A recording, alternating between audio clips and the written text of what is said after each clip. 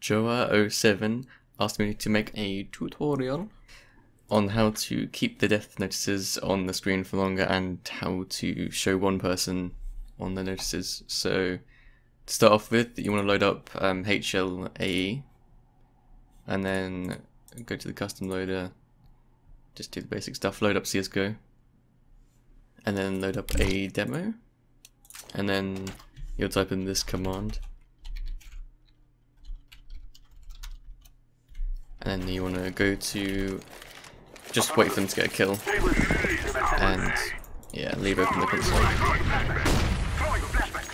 So there we go, he got a kill, and as you can see here it says UID attacker 6, so I'm going to want to type in Smurf_death message, and then block !6, or whatever the number is for you, and then star. And after that, they'll only show Zipniks whenever he gets a kill, and then you show it. And then for the other one, or for the to make it last longer, you want to type in Smurf_death message CFG noticeLifeTime, and then whatever number you want in seconds here. So I'm just going to put 40. And then whenever someone else gets a kill now, you won't see it up here in the top right. You'll just see Zipniks. Also, if you want it highlighted, you type in Smurf_death message highlightId and then the number again. So now when he gets a kill, it should come up highlighted. And there you go.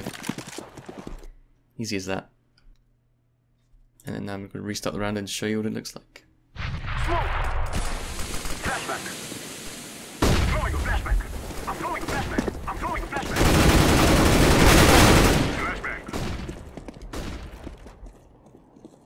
Fire!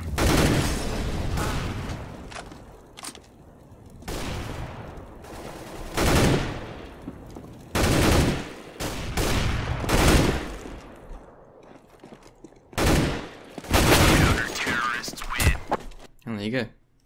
Easy peasy.